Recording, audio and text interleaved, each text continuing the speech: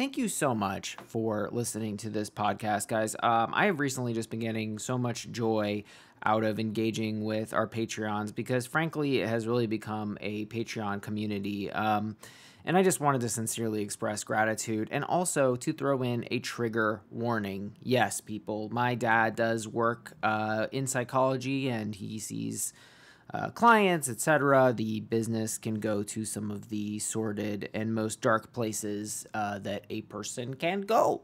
So this is a trigger warning. Not that we get super in depth or in detail, but there's just references and stuff that honestly might upset you or just might not be your vibe. Maybe you're on your way to Subway to get a flatizza and you don't want to hear that shit, right? I don't know your life, but this is a trigger warning. You've been warned, and I hope you guys enjoy the app.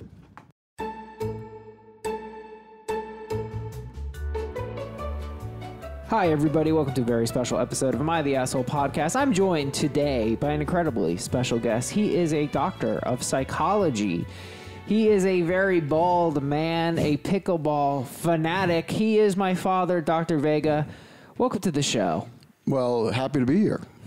It's good. It's good that we're here. We tried to do this over Zoom, and it was a technological Kafkaesque nightmare. Kafkaesque. I like that word. At what point you said, I don't know where the window is. I lost the window. You had lost me. Oh, yeah. This is true. I did lose you. But that happens when I do Zoom. I don't know how to do Computers are hard for you. But I've told people you're not computer illiterate by any stretch. You've done programming. You're very good with a computer. It's just new. Yeah, 30 years ago. 30 years ago. Do you feel that new technology, it's confusing for you? Well, of course. I think it's more confusing than it was. You get used to what you're used to. And Right. You know. Well, it's good to have you here. Now, one thing that I think has come up a lot on the pod, and this is a part of our culture now, is psychobabble. You've urged me not to use psychobabble. Now, everybody's a narcissist. Everyone has quote-unquote trauma. These terms have kind of seeped their way into the popular consciousness. But you tell me, you say, Danny, if you're in a conflict, don't ever use psychobabble. Well, why? Well, because a lot of people do it in order to, in order really to avoid the actual issue itself. A lot of times will, rather than refer to what happened, the way the conflict came about, they'll say, well, she's bipolar. Sure. And they continue to make reference to the person's bipolarity and use it as an excuse to say I'm out of the relationship, or she's intolerable, I can't handle her or him, and it doesn't bring about good communication at all. Right. You know, it's more like a character assassination type of deal. It's reductive. And Yes. it's abstract also. You're not saying the concrete details of what happened. Right. I mean, what does that mean? Even the diagnosis of bipolar disorder is different for different people. Sure. You know, when you look at a diagnostic criteria, you know, it's not every one of the criteria applies to that person. Only certain number of the criteria apply, and so it's absolutely, what's the word I want to use? It's not productive. It's not productive. Yeah. It's not. It doesn't communicate. It doesn't translate to a good communication at all. You don't do therapy, though. This is interesting. You're a clinical psychologist. Right now, I'm more of a forensic psychologist than a clinical, but I don't do therapy. I used to do a lot of therapeutic evaluations, sure, which is the jobs of a clinical psychologist. And lately, I've been doing a lot of court work, a lot of child protective services, a lot of competency evals through the courts, a lot of vocation. That's what you're saying, if someone is competent or not to stand trial. Right. For example, that would be it, or with the DCS or CPS, Child Protective Services, it'll be competent to. Are you competent to parents? Right.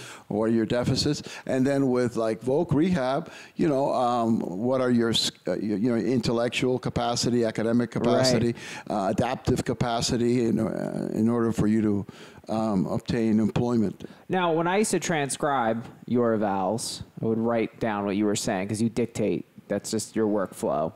Right. One pattern I picked up was a lot of people, it's not that they're bad parents per se, it's that they're not ready to stop partying. Are you on board for this? This is a common...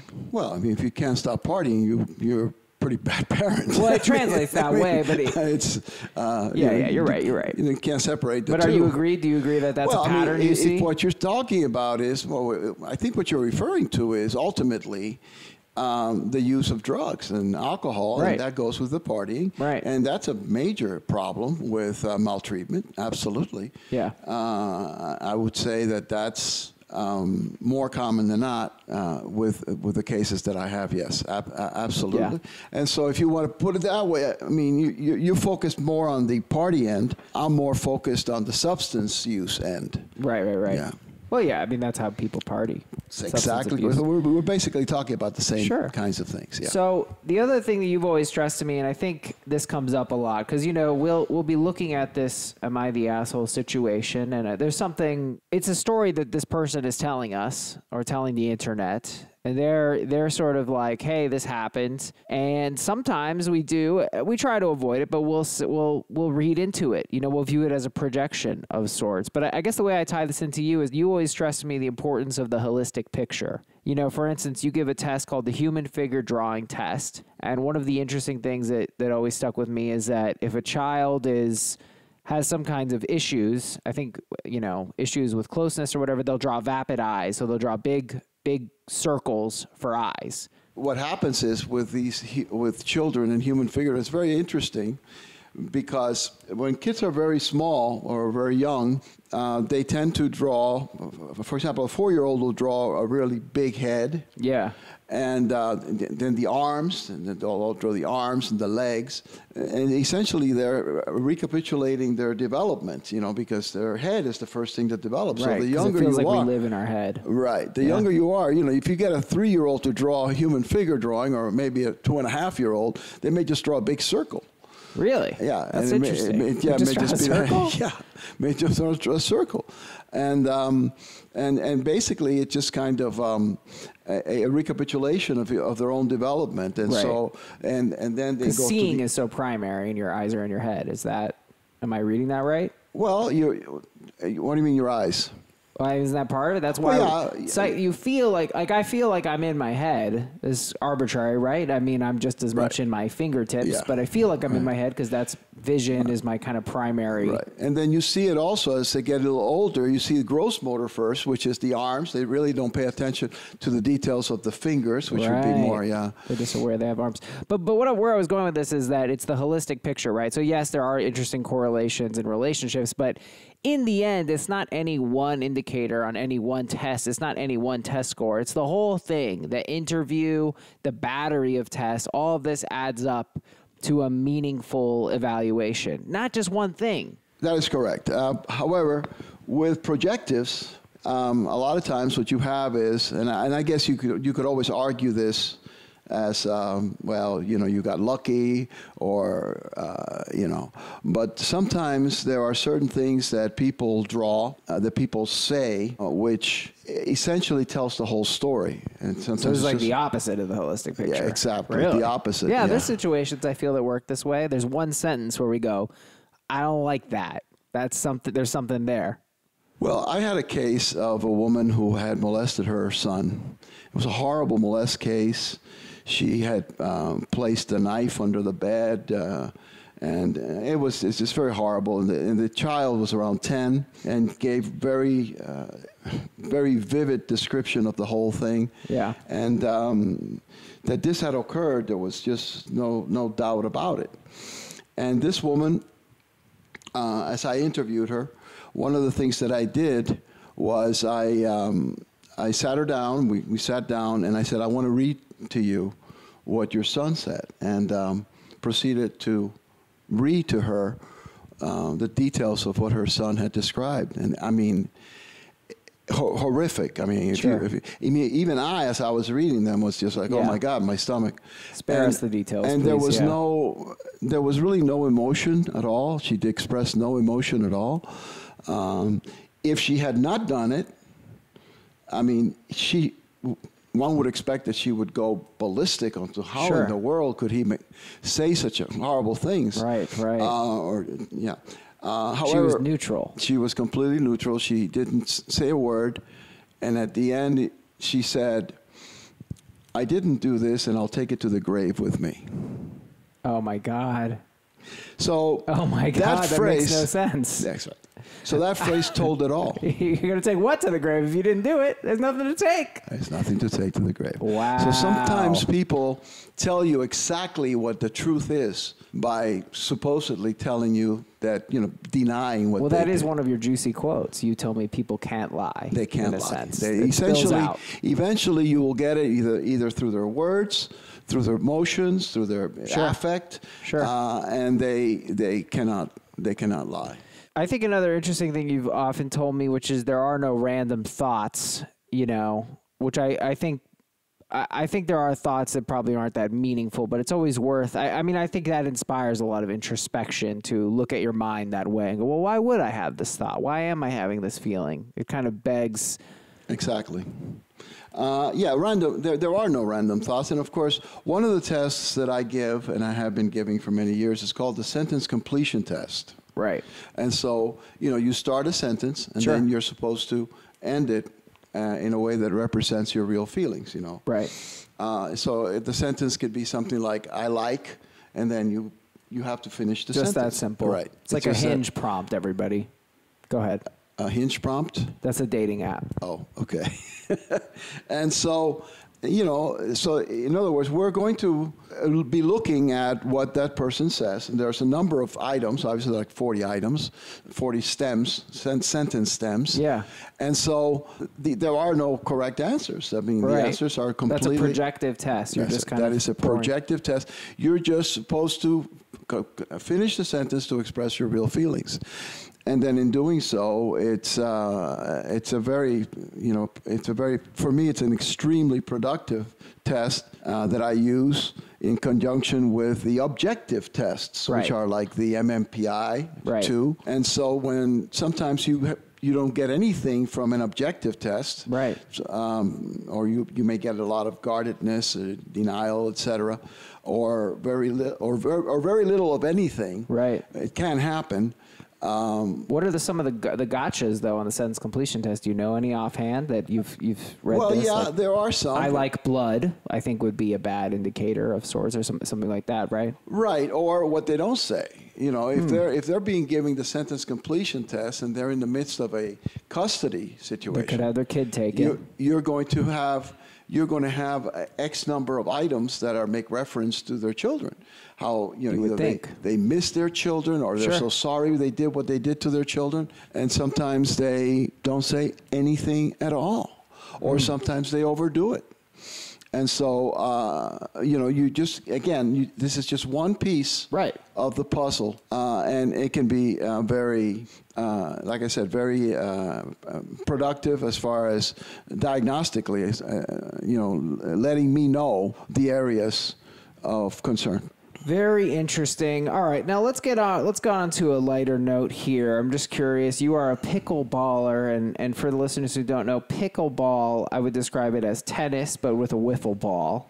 And I'll let you describe it better than I. You're much better at describing things than me. I think that's pretty fair. That's well, pretty fair. You could probably say it's more sophisticated than tennis. It's the most beautiful game. It's very, it does have very similarities. Similar. You got to get close to the net. Sure, for all outward appearances. But what I'm curious to you is there have been some kerfuffles here. You live in what I would describe as an old folks community. Yes, I do. Old farts, as I call them, yeah. Hey, you said it, not me. And you guys play pickleball. You're all adults. You're all older adults, and yet there's still conflict. There's still, who are the assholes at the pickleball court, and what are they doing? It's incredible. It's, I was talking to a colleague of mine, and we all are familiar with the concept of it's as you get older, the more so. It's called the more so. The more so? The more so, yeah. The more so you are the way you used to be, it's except worse. Oh, no. If you have a particular personality style that doesn't please other people, there's going to be more of it as you get older. Oh, no. Yeah, so you end up in situations that seem so incredibly puerile or adolescent-ish, if you will. You go back to being kids again. Oh yeah, it's even sometimes worse. Not all, but there's a number that they seem to have nothing better to do. Sure. And they and then it becomes everything, and they take it so serious. You're not one of those individuals? No. I mean, I'm competitive. I love it. I only take it out on myself. I would never take it out on anyone You're a good else. teammate. I can confirm that, actually. You're a very good teammate. Supportive. But we do yell. Vegas yell. We are yellers on the court. We're pissed off. No, I'm pissed off, but always at myself. At yourself. It'll always be Absolutely. at myself. If I'm upset at your play, I may say something, under my breath, but I would never. No. You're pretty good about it. Got to admit. Well, that's good. All right. Look, let's go. Tell one story. I want you to tell the quick version of the story, but you do have a classic story. Every dad has a classic story or 10, and then that's the only thing they ever tell. But this is a long one. So, but try to cut it down a little bit for us. This is when you were capsized at sea. So let's get into it. You were a young man. Yes, there was. I was 18 years old, just graduated from high school in Miami, Florida. Because you're a Miami Cuban. And my cousin Fausti, who was 21 maybe at the time, a friend, the Bear, who has since passed away, and he was also 21. El Oso, because it was Spanish. El Oso, yeah, El Oso. The Bear sounds a little weird in English. It sounds like a different we thing. called him the Bear in English. Oh, you did? Yeah, we did. Yeah, Oh, the Bear. We called him Oso and the Bear. Got it. Yeah, bilingual people do that. Got it. And then there was Pepe. Now, Pepe was considerably older. He was in his early 30s. And he already had a PhD in physics, so he was a brainiac. The four of us, we went, we went on out boating. We went fishing. Actually, we went fishing, 19-foot outboard or inboard. I don't know anything about boats, and that's part of the problem. This is like a Saturday in the summer. Yeah, in it was Miami. like a Saturday in the summer in Miami. And what year estimate? 1973, August 27th, 1973. Oh, wow. So we got this down. Got it. Yeah. And it was before Jaws. Jaws came out. This is before Jaws. Yeah. Oh, what a key. Jaws came out in 1975. Thank God. So we went out around 10 miles, so we basically couldn't see land or very little of it. And, we were stupid. We were taking in water, and we thought it was funny because the fish that we were catching were swimming inside the boat. Right. And so eventually, when we turned on the motor, the boat went under, and the backside of the boat went kind of under, and all the water, the water went towards the back, and we capsized. And so the boat flipped, in other words. In other words, it flipped. But it was still floating. Yeah, when it flips. On the wrong side. Yeah, it's upside down. And I noticed that it was red at the bottom, which is interesting. And it turns out there may have been a reason for that, which is you can spot it from the air.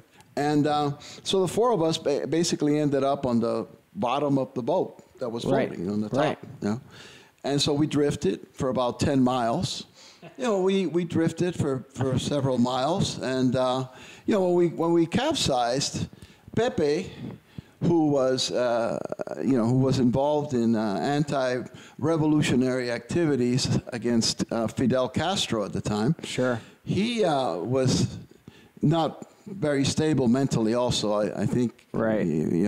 And he was going nuts thinking that we were going to drift into Cuban waters and that we were going to be That's too far, right? That's 90 miles away. We weren't even close to Cuban water. We were only 10 miles, even though Cuba is 90 miles. Yeah, but come on, you're not going to drift that far. No, we can never drift that far. And so that was one of the things that he was talking about. Then the other thing he started talking about was, let's swim to shore. We can make it. Right. And he's the older one, so is this kind of weighing on everyone? Because you guys are young compared to him, so you're kind of like, damn, Pepe is but old. we all knew he was kind of quirky, and so even though he's a brainiac, and he's also a dorky kind of guy, and nerdy, and so we listened, but in this case, when he said, let's swim, it just so happens that about a couple of weeks before this incident, I was watching TV, and there was a public announcement. Sure. And on TV, and on TV it came on. If you're ever, you would think, this is kind of miraculous. Absolutely. And the announcement was, if you ever capsize in the middle of the ocean, right, stay with the boat. This is Stay unbelievable. with the boat, yeah. And I happened to have seen that. And when we capsized and we were talking about, well, what are we going to do? Pepe, I told Pepe no. And the rest, I says, no, we're not doing that. We are staying with the boat because I saw this public announcement, and we're staying with the boat. And everyone was with you. And everyone was with me. There was no more discussion about that. So it was amazing. And so, one of the experiences I had, or a couple of things, I always, I was always a little envious of my cousin, Fausti, because he tested very well and ended up at Harvard. Right. And I always thought I was smarter than he was. And I think I may still be just as smart, but you sound like me. This is clearly genetic because I'm the same way. I don't have 1/50th of the memory this guy has, or the prestige, or well, no, the memory did it. I mean, he has Harvard, and you have. Well, no. But I'm saying I was a little envious because once I realized that he has a prodigious memory. Right. I didn't feel so bad. I said, well, at least I can attribute it to the memory and not. Right. And he does. He has an incredible memory. And I was a little bit, envious. I mean, when we were in the middle of the ocean, and we turned around. I have to tell you that little thing that I had for Fausti, that maybe a little envy of the memory, went away completely. Right. Because I've never seen someone suffer so much as he did. And what he did was he started to remember things from the past. Right. And he would talk to me. He says, do you remember when we did this? And when your sister and I, when my sister and I, and then he would go on. And it was torturous. I mean, he was tormented. So that was one is I go, I guess, God was good to me in a way, It's not always good to have such a good memory. And then, the other thing that I learned was I learned about being suicidal. Yeah. And it helped me in my career later. I became suicidal at one point, probably at 3 o'clock or 4 o'clock in the morning when I thought for sure we're going to die out here. Yeah. So it's pitch black out. Right. I started contemplating it. And I was hallucinating also. You saw a water skier. Yeah. Right. Yeah. And I said, I thought about killing myself and how I would do it. I was going to jump into water and swallow it. And I connected it to the fact that there was a feeling of hopelessness. Of course. Yeah. And I think that research now shows that, in fact, the variable hopelessness is huge when it comes to suicidality. So I learned that as well. And so to end the story of the boat that I think is... Well, hold on. I got a detail. Okay. I think you're going to skip over it. People, I need you to understand, let's keep in mind, Fausti has much better memory than my father. And Fausti claims that you suggested that everyone should drink each other's urine. That was a thing that you deny, if I recall. Yeah, I deny that. I don't recall it that way. But who has the memory? Anyway, well, so he go does on. have the memory, though. But he's in shock also. Yes. There's a lot of shock, I mean, look, it's not that crazy of a thing to think. It's like your body discarded nutrients, but maybe someone else's body. It did come up, but it wasn't my idea. It wasn't your idea. It was Pepe's idea. Okay. It was not my idea. Okay. But he's right. It did come up. It came up. We did talk about it, and because Pepe had military experience. Sure. And so it was his. Let's move on. So you're on the boat. It's 3 a.m., 4 a.m. The sun comes up. Sun comes up, and then morning seems to last forever. Yeah. And then it was around 10 o'clock when all of a sudden, out of nowhere, there's this Coast Guard helicopter. Yeah. Just went right on top of our heads. Was there a moment where you're like, this isn't real? No, I don't think there was a moment like that. I mean, it was like, this is, wow. Wow, what a feeling. And then when they finally, not only when they went over our heads, but then when they came back, then that's where the orgasm takes place, which is the kind that you will never have. Well, you decided it was better than any orgasm. Any orgasm I've ever had. Yeah. I've never had an orgasm like that. I mean, this was beyond orgasmic. A rush. Yes. Okay. It's just a flow of endorphins that must be unbelievable. So what makes the story even more interesting at the end of it all was when they rescued us. Yeah. So then they dropped like a rope ladder down? Yeah, a rope ladder is exactly what they did. Wow. And then they brought us into the So helicopter. you have to climb the rope ladder. Yes. We climbed a Was little. that scary at all? No.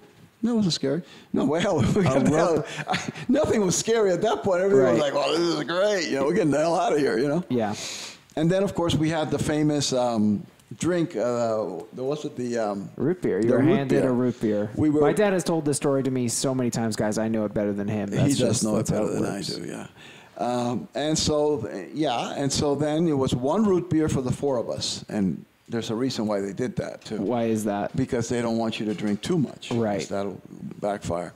And I never drank root beer. I never particularly liked it. But since then, I've always had an incredibly great association to root beer. A soft spot for it, yeah. Yeah, anytime I have it, it brings... Anytime I hear a helicopter, it's also kind of a very pleasant feeling. I would like that because the helicopters piss me off. They're so loud. But, it's kind of funny because I'm also a Vietnam era type of guy. I didn't go to Vietnam, but I missed Vietnam by 1 year. But, a lot of Vietnam vets, the helicopters, trigger them into post-traumatic stuff, Sure. And for me, it's the exact opposite. So it's kind of ironic. So anyway, they brought us into Marathon. I'll never forget Marathon Key. And they asked us to come in to talk to the captain or whatever. And so we went in. We didn't know why. And the captain showed us that in the wall behind him, he had a giant map. And he had 2 X's and a line between the 2 X's. And he says, look, over here is where we found you. This other X is where we think you capsized. Sure. We estimated that you've been drifting for about, 10 miles, whatever it was. Sure. They said, okay, so. He says, well, from midnight until 2 o'clock in the morning, you were in 3 feet of water. Wow. Yeah. And so that was so you amazing. could have just gotten out of the boat. Yeah, we could have gotten out, flipped it around the boat. Wow. That's correct. Well, it's a classic story, guys. I hope you enjoyed it. That was probably my 55th revisiting of it, and it probably won't be my last. We're gonna do a situation here. Let's do this thing. AITA for wanting my daughter's boyfriend / soon to be fiance to know her dark secret before marriage. I'm the dad of a 25-year-old young woman who I love very much. I've been able to have a good relationship with my daughter, and I enjoy my time with her. But there's one thing about her that would give many people pause. She's a diagnosed sociopath. She exhibited odd, disturbing behavior at a young age, and after a serious incident of abuse toward her younger sister, I realized she needed professional help. Throughout her elementary years, she struggled heavily, getting in lots of trouble in school for lying, cruelty, and all other types of misbehavior. With an enormous amount of therapy and support, her bad behavior was minimized as she grew older. She received an ASPD diagnosis at 18, and I had suspected it for long prior. ASPD? Antisocial personality disorder. There we go. After her aggressive behavior was tamed, her following years were fruitful. She's law-abiding, has a decent job, good education, many good friendships, admirers, especially male admirers. She is very, very charming and adept at attracting guys and maintaining their interest. She uses that old dating guide, The Rules, like a Bible. I'm not familiar with The Rules. You ever heard of The Rules? She currently has a boyfriend of about 1.5 years who's crazy about her and who I have a very strong relationship with. We live in the same area. We spend time together regularly. He's a great guy, kind, funny, intelligent, but I doubt that she loves him. We've had some very honest, in-depth discussions about her mental health since her diagnosis, and she's been open with me that she doesn't feel love or empathy toward anyone, even family. When she acted very sad and broken up over the death of one of her closest friends at the funeral, she confessed to me privately that it was all a put on and that she felt, quote-unquote, pretty neutral about the whole thing. She's also stated that she has never once felt guilty about anything she's ever done and doesn't know what guilt feels like. While she enjoys being around her boyfriend and is sexually attracted to him, I highly doubt she feels much of anything toward him love-wise. Her boyfriend, who might propose soon, has no idea about her diagnosis, and she's been very upfront with me that she has no plans to ever tell him, thinking it'll scare him away. I've made it clear to her that she needs to tell him the truth before they marry, that he has the right to know and consider it, or I will. To which she always responds, I know you wouldn't dare. I actually would. I like and respect this young man and would feel awful keeping this quote-unquote secret from him and letting him walk into a marriage without this piece of knowledge. I'm not trying to sabotage my daughter's future. Maybe her boyfriend's love of her personality and other aspects is enough that it won't end the relationship. It's his decision to make, but he deserves all the facts. Someday he's bound to find out she's a bit quote-unquote off. It can't be kept a secret forever. AITA. Well, I guess I would start this. You seem quiet for a second here. I'm thinking about it. Well, one principle you always, and this is at odds with this, right, is that the parent should always have the best interests of the child at heart, you know? And I think this is in between a real rock and a hard place. Well, I mean, there's okay, he has this concern. She has this disorder. The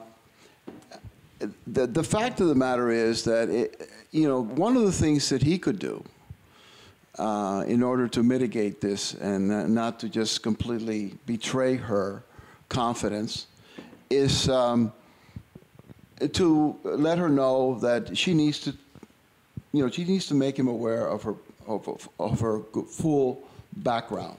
Yeah.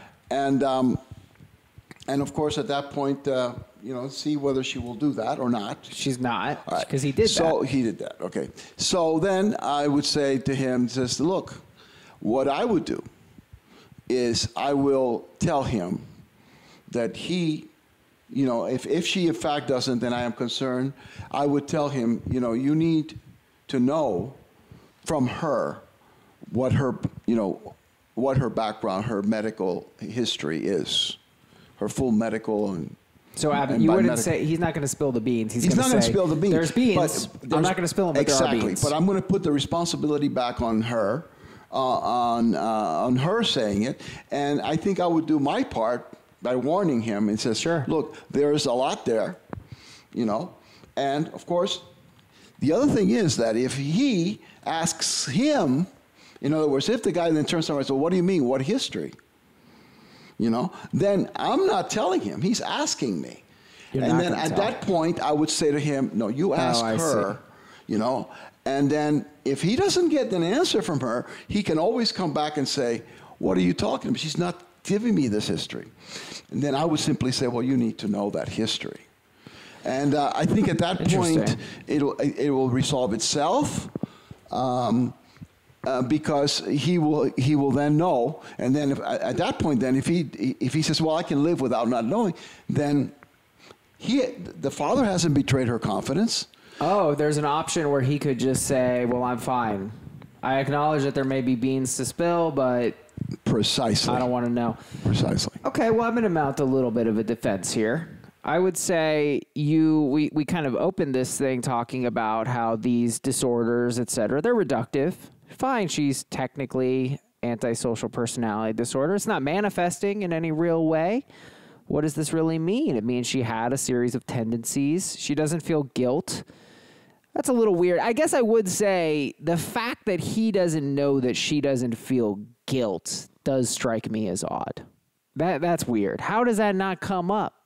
Well, it may not come up. I mean, I guess. Good Lord, what kind of intimacy do you have? Well, she can always feign it.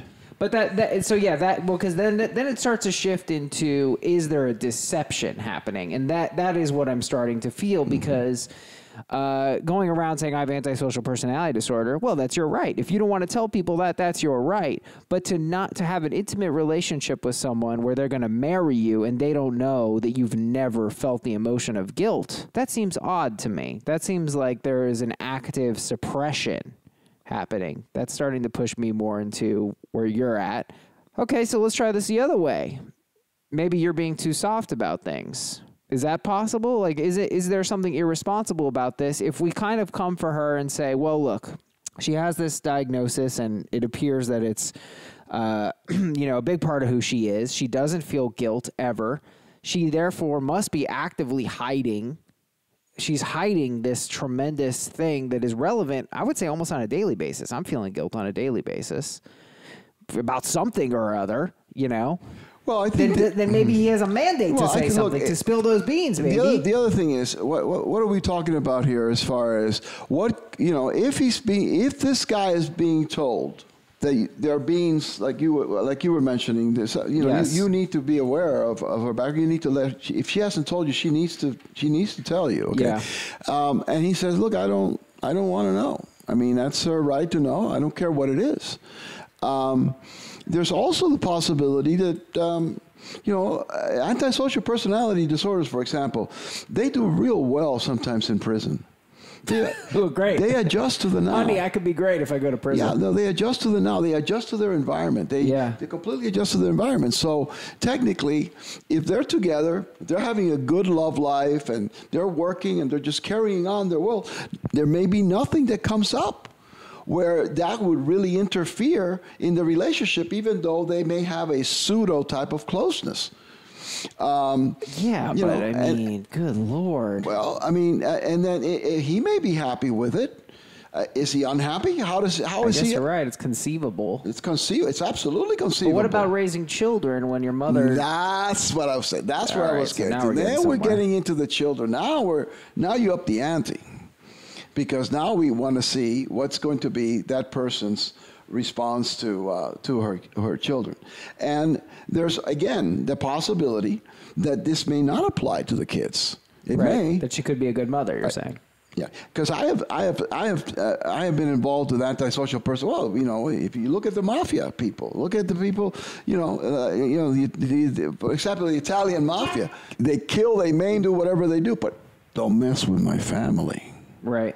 We love our family, and we're going to church, and we're baptizing while we're killing I don't know how many people. But, sure.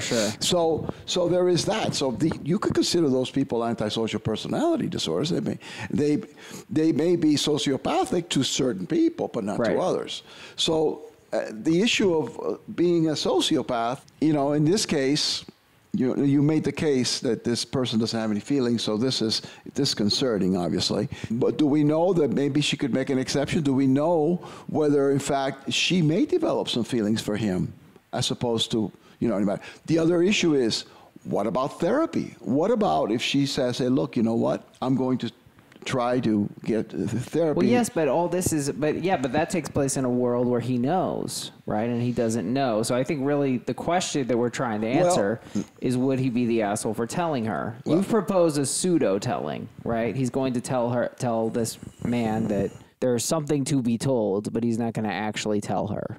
There's something that exactly. That's what I propose. The other thing is for her to then say, well, yes, there is something to be done. I don't want to say it, but I am going to address it in therapy. This is something I need to do on my own in therapy. She has that option too. Big Rotten Tuna writes, this is absolutely the hardest one I've ever read. I think it's above Reddit's pay grade. OP, you should talk with a psychologist about it. Well, I'm doing that right now, baby. That's what somebody said on Reddit responding to the post. I see.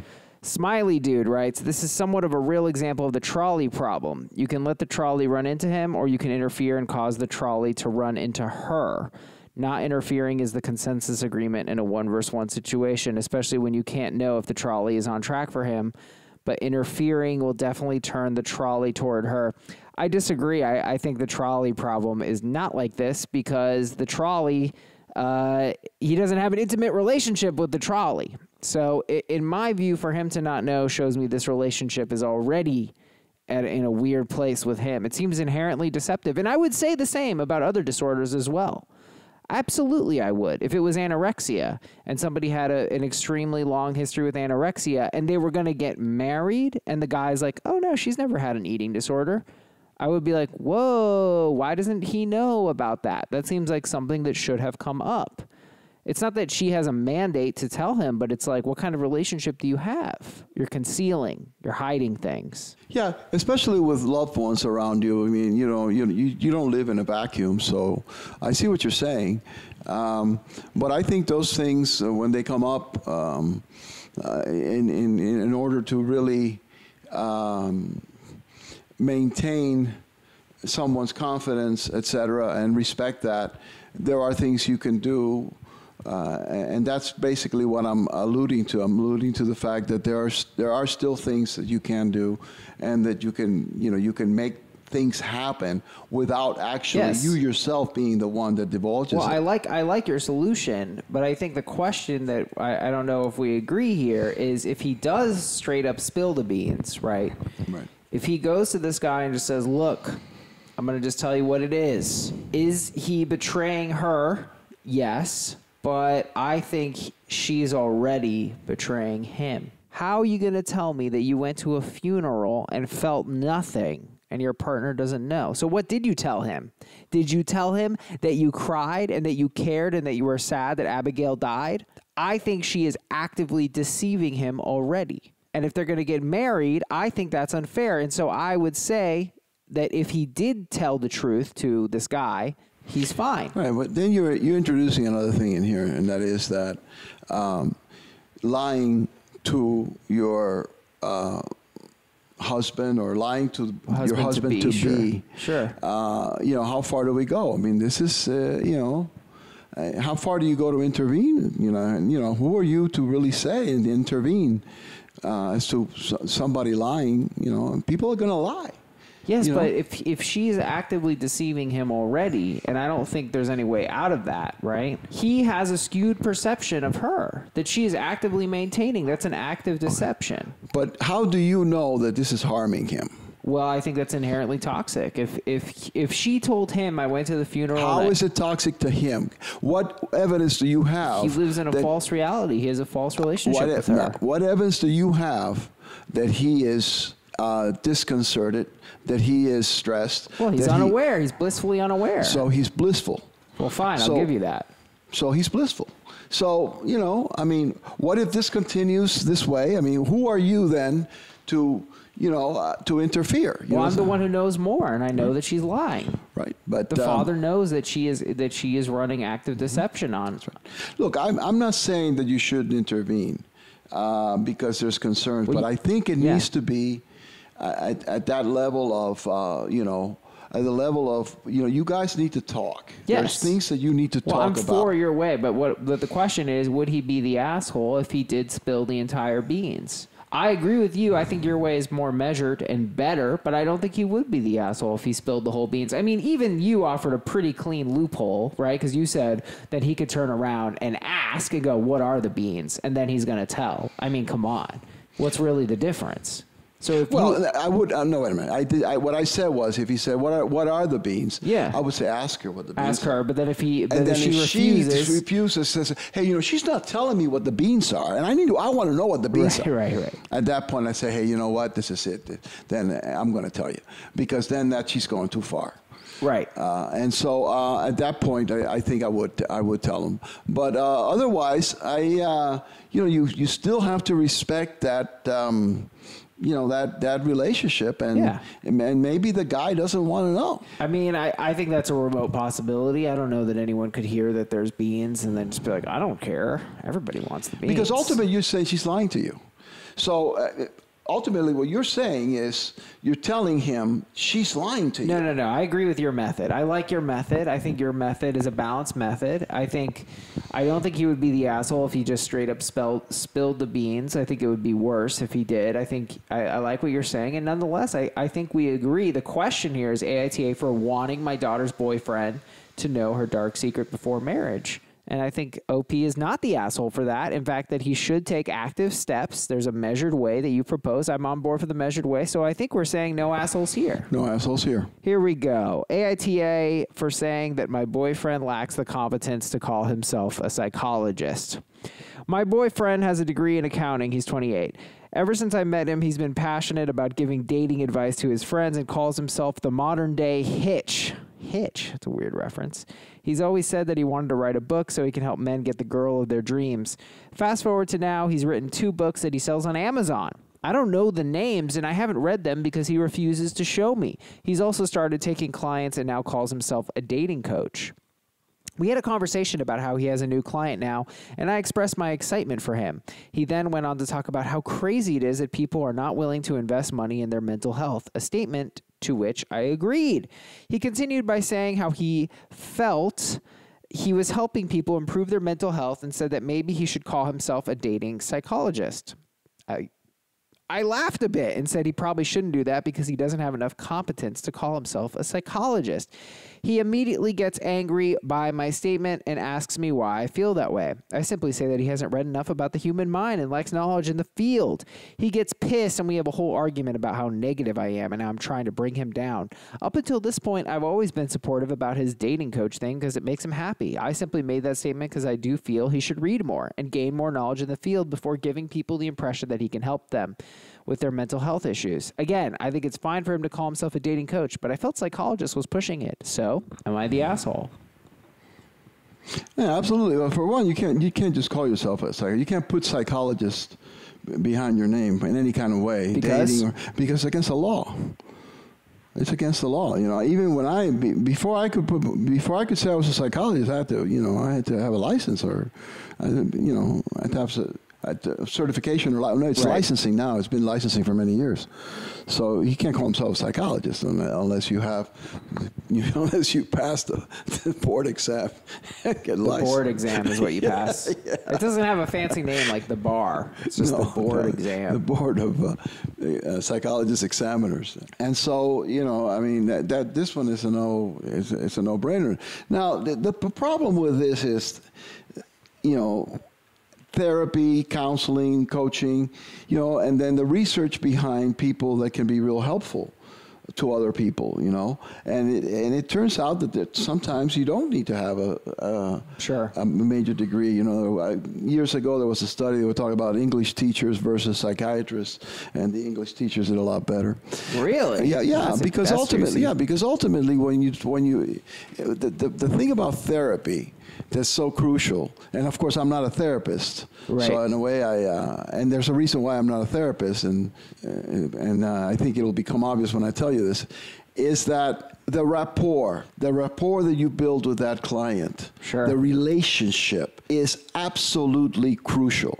But in order for that to happen, if you're not a psychopath, you get close to people. Yeah. And it takes a chunk out of you. Right. When you're involved with the person's pain, the emotional pain, their story, and it can really be very disconcerting and hurtful. And that's why I don't do it. I don't think I can tolerate. I couldn't tolerate a caseload of 20 people, all of whom had trauma in their lives. Yeah, it weighs on you. It weighs on you. Yet I know that relationship factor is the number one variable for success.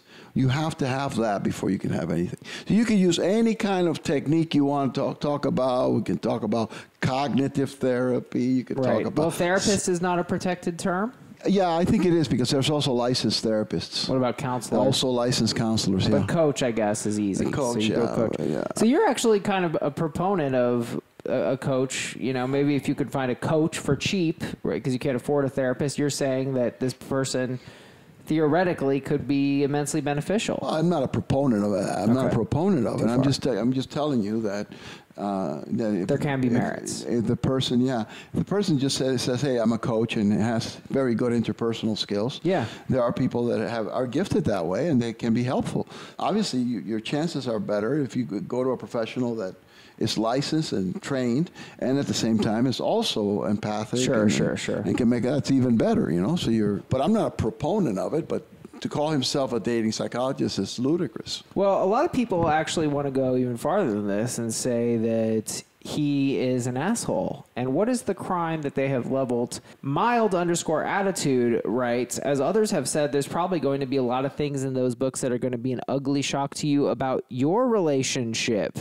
Do you think you're the girl of his dreams, or maybe he's been getting that dating experience he claims to have while the two of you have been together? I think it's a bit of a conspiracy theory. They're suggesting that this guy is cheating, but it is pretty weird that he's a dating coach, writes these dating books, and doesn't seem to share them with her. He refuses to show her the dating books. That's weird. Can she purchase them or get them? He won't tell her the name. He won't show them to her. So she has no way to figure them out. He uses a pseudonym or something. Yeah, I mean, I think that has fraud all over it. Why not? I mean, why fraud? You go fraud. Or whatever. He's a fake. I mean, he's a fake. Yeah, he's not. Why can't he? If he's so proud of himself doing this, What rationale does he give for Right. doing that? Does he give a reason? Well, Because now he's trying to say that she's negative, so I think he's going to use that, right? Because he's saying, I am a psychologist. Well, he's not a psychologist. He's not a psychologist. He's not a psychologist. Would you say that someone who calls himself a psychologist who is not is an asshole? I would say yes. Then I think we agree on this one, that this guy is probably up to no good. He's definitely not a psychologist. So we're saying, AITA, if we're saying that my boyfriend lacks the competence to call himself a psychologist, we're saying not the asshole and the boyfriend is. Yes. Dr. Vega, thank you so much. Dad, thank you for being on the show. You're an amazing guest, and we'll see you guys next time. Well, thank you very much.